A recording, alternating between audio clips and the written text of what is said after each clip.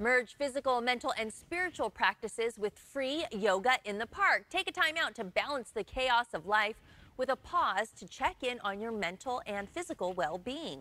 And here to tell us about free yoga in the park classes happening around Sacramento is Yoga Moves Us board member Sabrina Lockhart. Hi, Sabrina. Namaste. Good morning. Love and light. Good morning. Thank you. Great to have you here, and I'm very we're curious back in the to park. hear about. Yeah, I'm very curious to hear about yoga in the park, and these are free classes, and you just started it up. How are classes going now that things are reopening? Well, we've been online for the past year, so people are so excited to get back in our parks.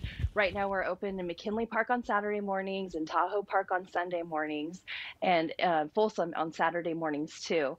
We had to set some capacity limits, and our classes have been full, so folks can go online to yogamovesus.org, sign up for their spot, and join us in the park. It's such a great experience. All right, so you can't just show up. I mean, I guess you could show up at the park, but to officially be part of the class, you're going to need to pre-register.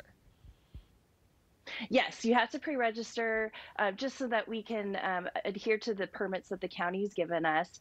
It's a pretty simple process, and if you're on the wait list, then we can notify you and let you know if there's a spot in the class available. But as things are reopening, we'll be able to add more spots to the classes.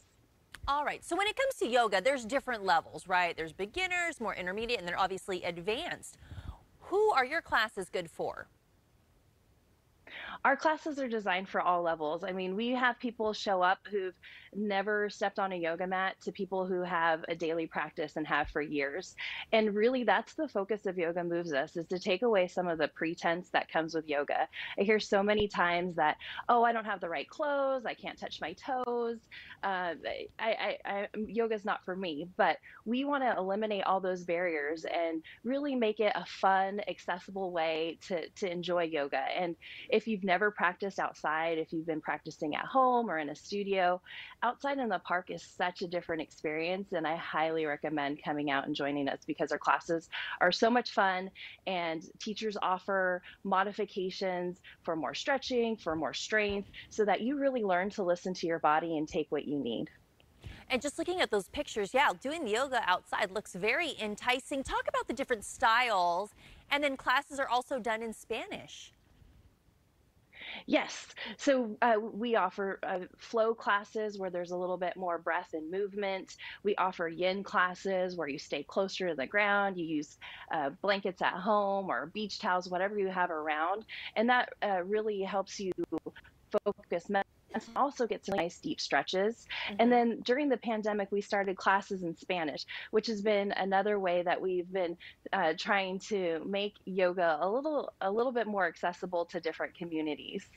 Very nice. And these are free classes that you're doing in the parks that you mentioned. What is it about getting outside and practicing yoga in the natural elements?